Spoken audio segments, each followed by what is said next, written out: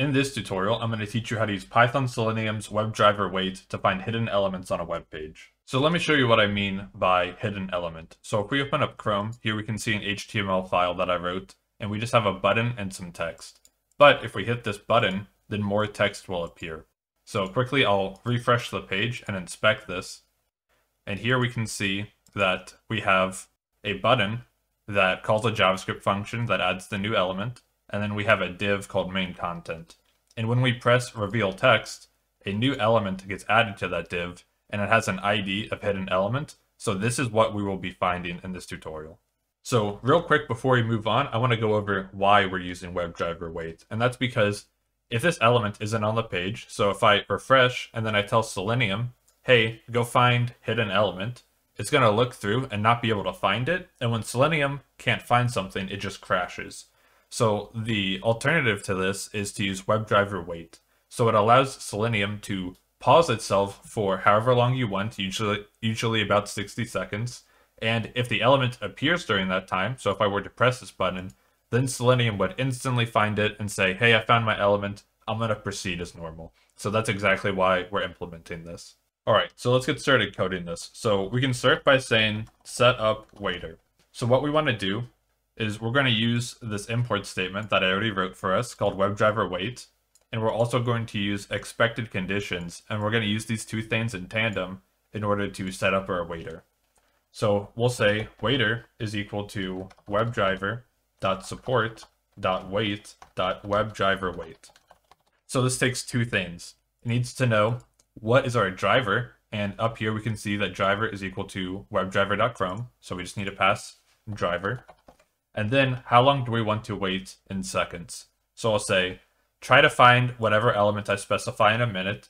You can have up to 60 seconds to find it. And if you still don't find it after those 60 seconds, then just crash. That's totally fine. So then we'll say waiter.until ec.visibility of element located.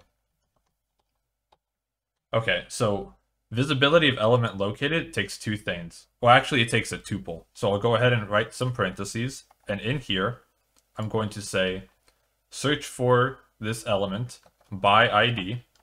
And the ID is going to be the string hidden element.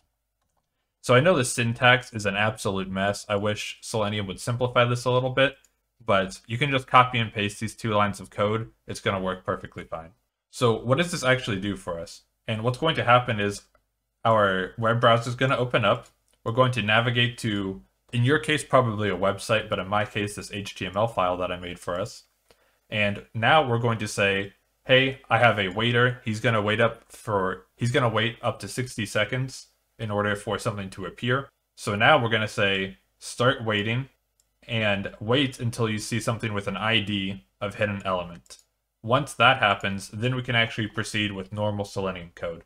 So I'll say locate element, and we'll say LBL hidden. So I'm going to say a label since it's a p tag. LBL hidden is equal to driver.find element by.id, and the ID is hidden element.